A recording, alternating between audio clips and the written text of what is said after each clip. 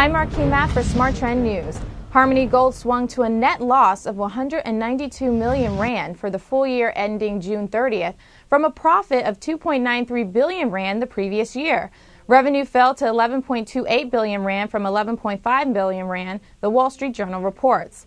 The company also lowered its 2012 production target to 2 million troy ounces from 2.2 million ounces due to the closure of some of its shafts.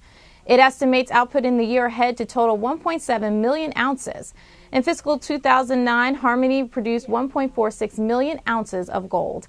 I'm Marquis Matt for Smart Trend News. For more news and market analysis, visit us at our website, tradethetrend.com, and subscribe to our YouTube channel, Trade the Trend.